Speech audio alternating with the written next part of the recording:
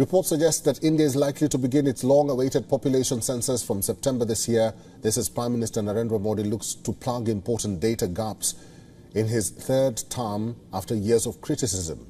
India's once-a-decade census was due to be completed in 2021. It was delayed because of the COVID-19 pandemic. According to reports, it will take about 18 months to complete the new survey after it begins next month. The Indian government faced some criticism after the census exercise was delayed as it impacts the quality of many other statistical surveys, including economic data, inflation and jobs estimates.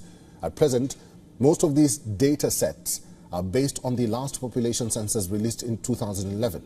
According to reports, India's Home Ministry, which takes the lead in conducting the census, and the Ministry of Statistics have drawn up a timeline. Reports suggest the government is aiming to release results by March 2026, covering a period of 15 years.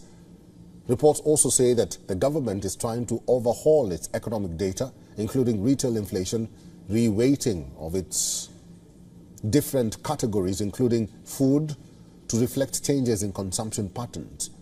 Now, according to a United Nations report released last year, India overtook China as the world's most populous nation last year.